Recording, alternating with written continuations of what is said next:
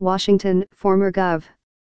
Phil Bredesen, the last Democrat to win statewide office in Tennessee, announced on Tuesday that he would run for the seat being vacated by Senator Bob Corker, handing his party a conceivable, if extremely narrow, path back to a Senate majority in 2018.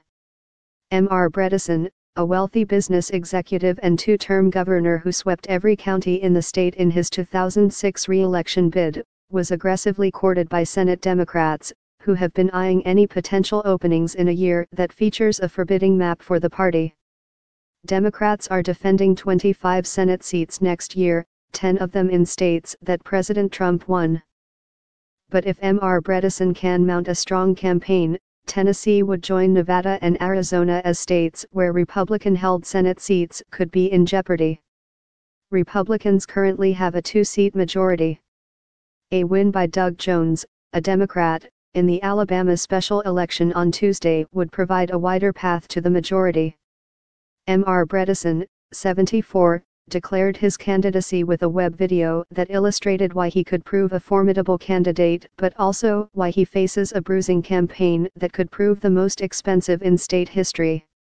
I'm running for the Senate because I have the right kind of experience and the actual track record that it will take to start working across party lines to fix the mess in Washington and bring common sense back to our government, he said, clad in a hunting vest and sitting on a porch, a verdant expanse of lawn behind him.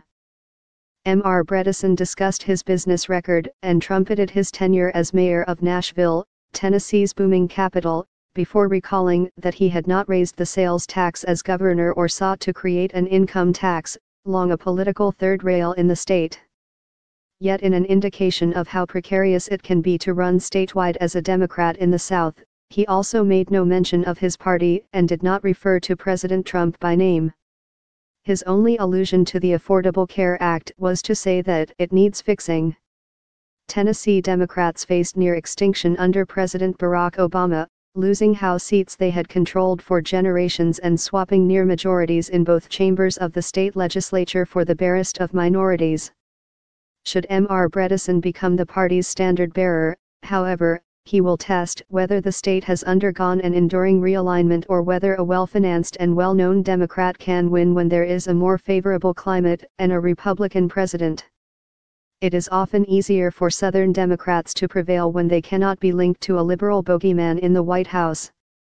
The race will also determine if Tennessee's tradition of electing political moderates, whether they be Democrats or Republicans, was a reflection of a less polarized time or still holds as a lasting feature of a varied state that spans two time zones and absorbs Appalachia, the transient rich New South and more agrarian Old South. Even as it has shifted right in the same fashion of its southern neighbors, Tennessee has continued to elect Republican pragmatists such as Mr. Corker, Senator Lamar Alexander, and Gov.